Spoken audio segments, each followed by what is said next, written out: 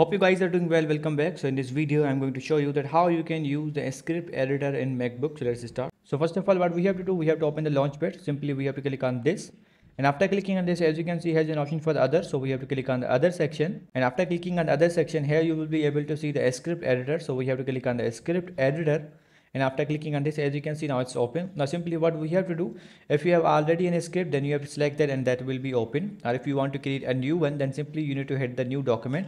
After clicking on the new document, now simply you have to start writing your script, and as you can see, related to script, you will be able to see get some options as well, like if you want to record a script, or if you want to stop the script, or if you want to run the script, and some other section like complete the script. So in this way you can start writing the script on your MacBook, and now simply you have to just write that and that will be done. So I hope you guys understand this video, that how you can use the script editor in your MacBook. You just have to follow these steps. It's easy to use.